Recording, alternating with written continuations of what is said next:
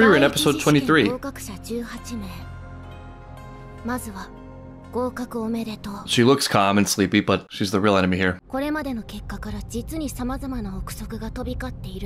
Yes, the 0% pass rate. It's all speculation. Okay.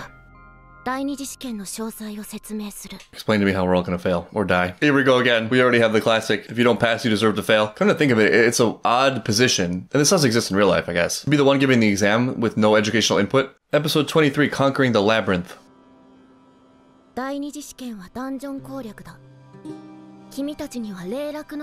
Oh yeah. King's Tomb, a modest testing location.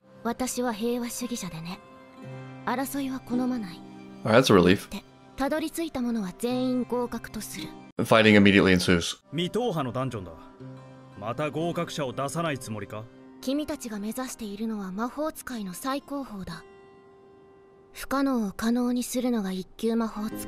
A simple exam.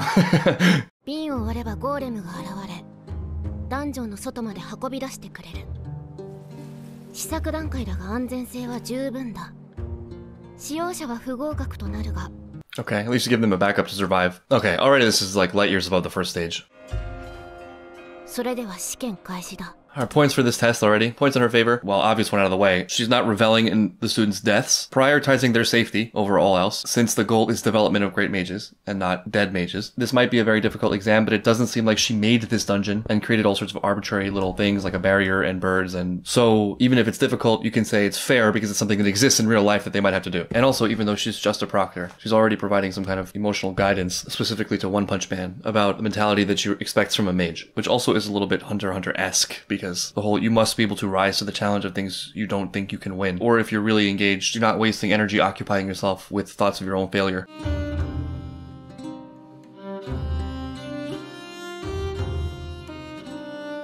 None of them are rushing in. I got a little thing going here. And no teams this time, so they can all cooperate. Oh, alright, this is on you now at this point. Go, you go. Please go.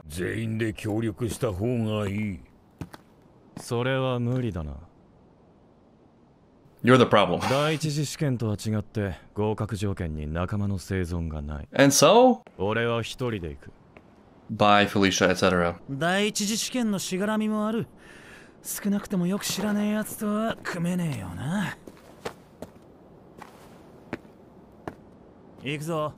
You got the little clicks. Sometimes the students are the problem. Bring Dankin. Oh? Wow, is she also concerned for her life? I'll just watch you silently and judge you as you make mistakes. Let's just hope there are no mimics.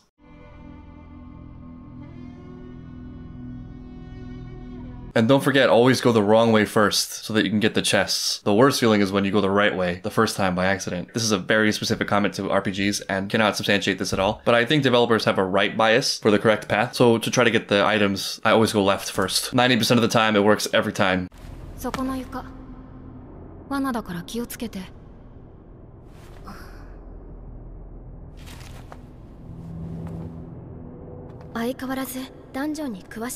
I like live my life in them. Hit us with that flashback, Frieren. Yeah, it's odd. Usually, you kind of tolerate dungeons, you don't love them. I love clearing the dungeon. Here it is. Because you didn't get the chest. Right. Oh no, he's a gamer, he knows. Yeah, so you go left. Damn right. I'm just not a gamer. Fun, yeah, but also the item you need to beat the boss.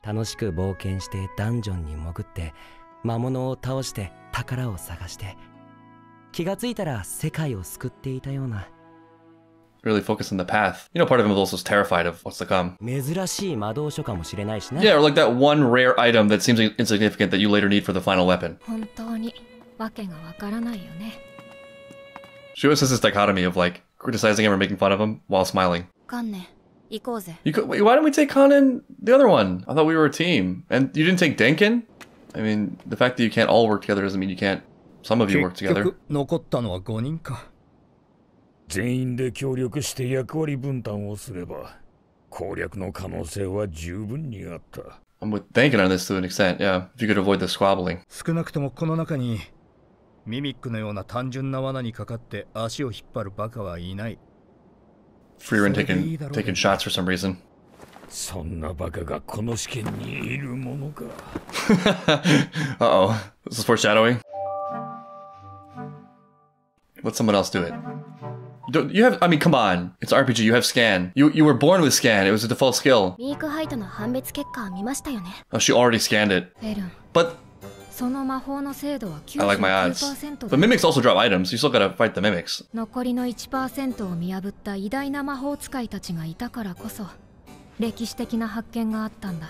not even gonna argue. Go for it.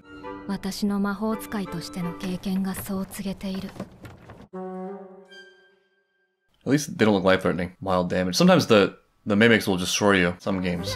Those end up being like the optional bosses. Like what's this? What's the series I'm thinking of? Oh yeah, Trails of Cold Steel. The optional chest will mess you up. Watching and silently judging. But in horror.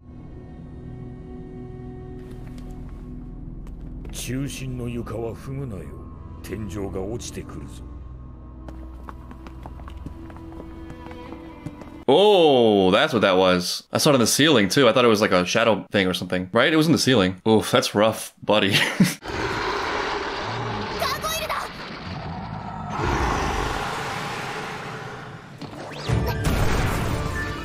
There we go. First fight. I think it just grows on me with every episode. Yeah, looks pretty great. Looks pretty cool. Nice. Oh, he's fast as hell, too. Her ability kind of reminds me of Final Fantasy 15 in that shot. Oh, no. The music makes it so much, too. It's such a great battle theme. If this were an RPG, that would be a really great random battle theme. Yep. This is a big test right here. Yeah, you gotta... All the people in the sand would have just left.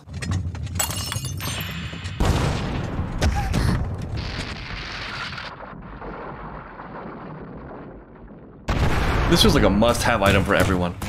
That's way more literal than I thought. I thought it would be a warp. When the sun is rising, this is how the exam ends. Homer, are you still holding on to the can? She's holding on to the grimoire. You could get out of this terrible situation you're in if you only let go of the thing you're trying to grab. And this is yet another Frieren ass shot. It's a look. How often does this happen? Right, ourselves together. They packed so many RPG details into this.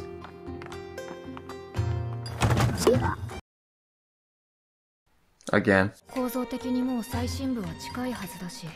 they're gonna come into a boss at the end, though. Maybe the king.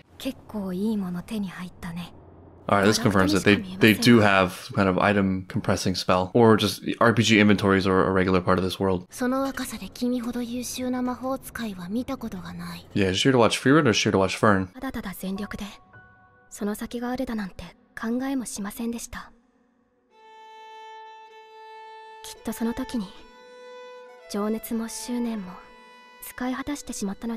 Understandable. Going into something for a really long time at a certain level of depth, no matter how much you love it, on some level you hate it too, right? Because it's a captive force. And maybe this is not always the case, but it's hard for me to imagine. The things you love will come with all sorts of peripherals that are not so enjoyable or not so suited to you. And it's a lot of the same thing. A lot of it will probably be drilling and little peripheral support activities, troubleshooting. Responsibility coming into a thing also changes the tone of it. I wonder if the magic thing between Frieren and Fern doesn't also fit in with the overall theme of the show about enjoying the moments along the way, rather than thinking about the destination. Frieren Frieren not as concerned with the results of her magic, though it's important as much as the discovery and acquisition of it. Also, from experience, it is really hard to transition in a field from child to adult because you're still developing, you're still exploring yourself, but you're putting all of your energy points into this one thing that you liked at one time, maybe even before your cognition was fully formed. To this day, even as an adult, my most significant career started when I was 5. And then by the time I was 13, I mean, I had a lot of technical challenges because I was changing physically, but also, you know, I was like becoming a teen. My mindset was changing. Other things seemed important. I had the natural urge to like explore and get off this one track. I wanted to be a kid. I didn't want to have so much responsibility. I was tired of everyone looking at me to do these things always. Like on some level, they emotionally relied on me. It got exhausting towards the end. So that combined with the logistical challenges was enough for me to just drop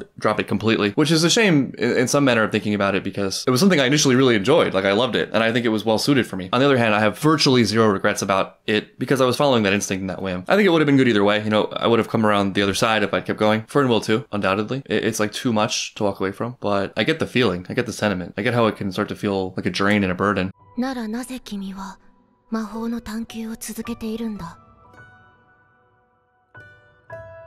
フリーレン様、楽しそうでしょ。そうだな。It's largely Frieren. と私はそんなフリーレン様の姿が好きだから一緒に魔法を追い求めているんだと思います。That's sweet. そろそろ先に進みましょう。She's watching Frieren, I think.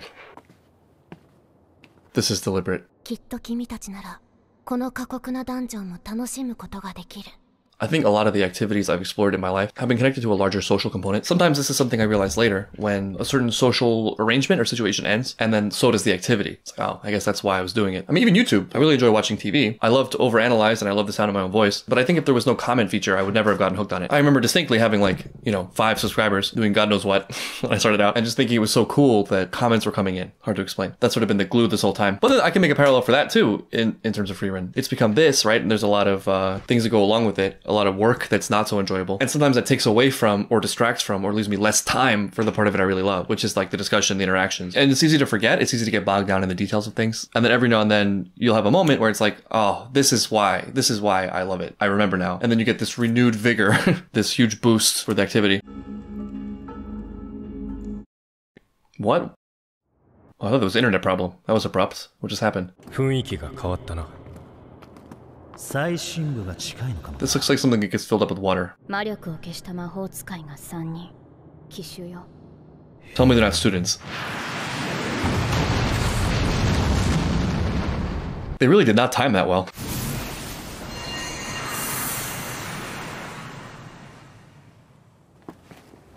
Would you trust your life to a leaf wall? Oh,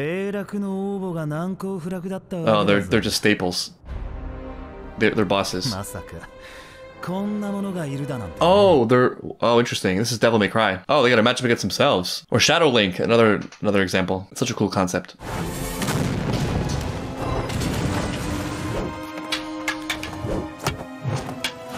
Damn, fighting yourself is wild. They don't seem to talk, which is maybe an advantage. Oh, they. Okay. Probably not the boss. This is some high-level manipulative then. 記憶さえも利用している可能性がある。あまりいい気分じゃないね。 I look like that when I'm fighting? 偽物だと分かるところだな。少なくとも同士討ちの危険性はない。I wouldn't count on that. どちらにせよ徒党を組んでいて正解だったな。対処できる手段も増える。 I'm wondering if it isn't the case that the bigger the group, the harder it is for the controller of these doppelgangers to give them all the same power. あれも対処できるのか。 Is it? Wait, what? Is it? It's Frieren? It is Frieren. Why is Frieren? Oof. Oh, there's only one person who can beat this. And that's Frieren.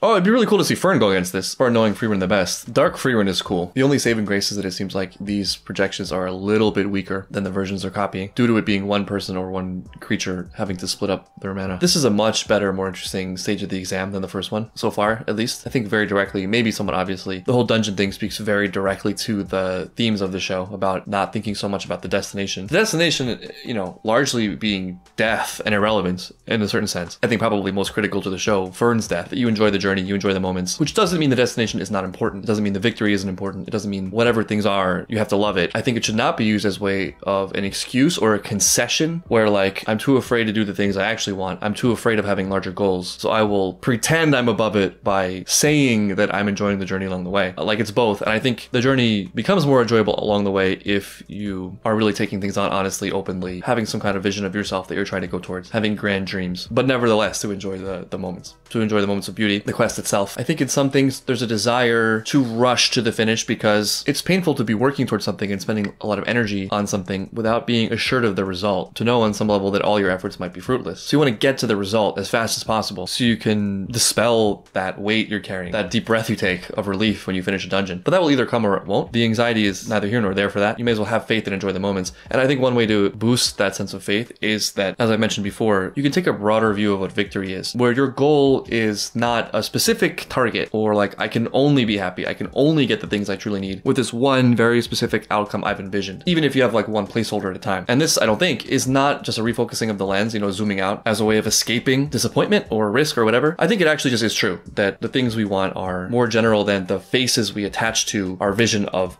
that thing coming true. So if your goal is something like your own culmination of spirit, self-actualization, or whatever you want to call it, glorious living, real self-mastery, being in a good place, feeling invigorated by the world and life, there are just so many ways to that path that failure is almost guaranteed unless you give up, or maybe even if you get too attached to one very narrow vision of what that means. If you focus too much on the sort of material elements of the thing instead of the thing itself, which is going to be a function of you. For example, for Fern, it might not end up being magic. It's hard to really know at this point. It feels like she's exploring herself. She will get there. And in the meantime, it's really important that she enjoy her moments with Frieren. And the same goes for Frieren to Fern.